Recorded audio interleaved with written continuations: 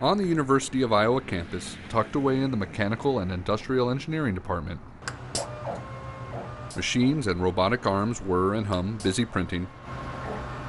A 3D printer is at work, but it's not printing models, specs, or engineering parts. It's busy printing organs.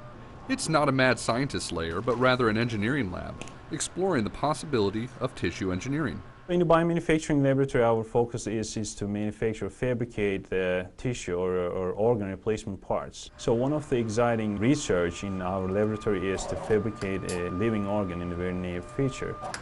Printing body parts may sound a lot like science fiction, but it's possible, and it begins with the printer, which is a lot like a traditional desktop printer or a 3D printer, and it all starts with the ink. With the bioprinting process, we replace ink, traditional ink, with the bio ink, which is the solution made of biomaterials and cells, living cells. And then we print them in 3D.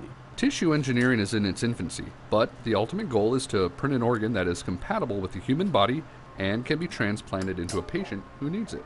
If, say, the organ is diseased or damaged, or there is cancer with the organ, if the organ fails, then the patient needs to wait years to get an organ, a donor. So this is a very long time. Sometimes the patients cannot able to survive in that period of time.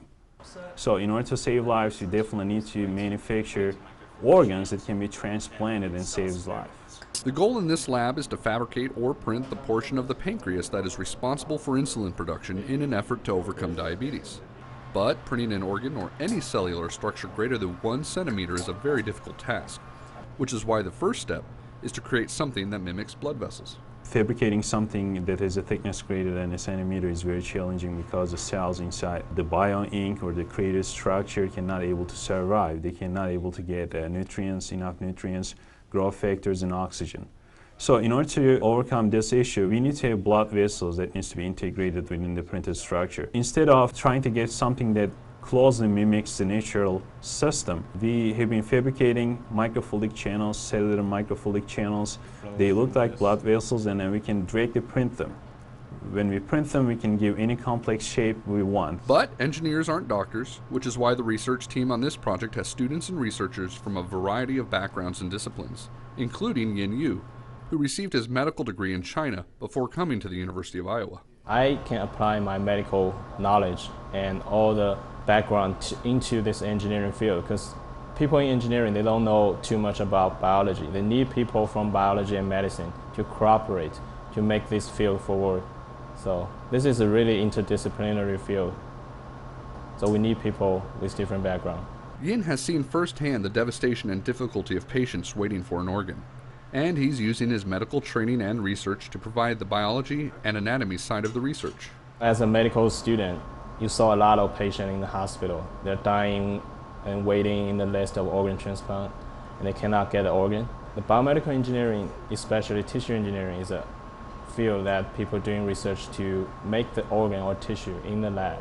That's why I'm interested in doing this kind of stuff. This bioprinting, organ printing field is pretty new. I'm just doing something that people never done before. Another doctoral student, Howard Chen, built the machine responsible for the bioprinting. His background is mechanical and industrial engineering, and he designed the robotics and software that prints the living structures. We want to print 2 different materials, and we want to do it concurrently to minimize fabrication time. So each one of these systems is very well established on how well it works on its own. But how do we get these 2 systems to work together concurrently without it getting in each other's way? So that is where a lot of the research lies. Howard built the printer from the ground up, a task he thoroughly enjoyed. Just love tinkering with things, just love playing with Legos when I was a little kid. So you slowly graduate from Legos to building things out of metal, but that mindset never changes. It's just really cool just to get paid to just play with Legos all day long. And his toys are on the forefront where science, technology, and medicine intersect. The research team at the University of Iowa is breaking new ground and hopes to one day print an insulin-producing portion of the pancreas, and it all starts in an engineering lab, where bright minds gather to think, create, and build. In order to manufacture something that lives, we need to know chemistry, we need to know biology, we need to research medicine, we need to know all these engineering concepts, robotics, which is very important in getting something that you can control using a computer.